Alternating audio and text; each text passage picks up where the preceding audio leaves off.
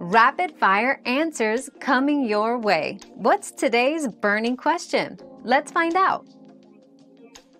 If you don't have a tablespoon, you can use a teaspoon instead. Since 1 tablespoon equals 3 teaspoons, simply measuring out 3 times the amount with a teaspoon will give you an equivalent measurement. This is a practical and accessible solution for most kitchen measurements, ensuring accuracy in your recipes without needing a tablespoon. Your daily dose of discovery ends here, but the journey of learning never stops. Subscribe and join us again for more answers tomorrow.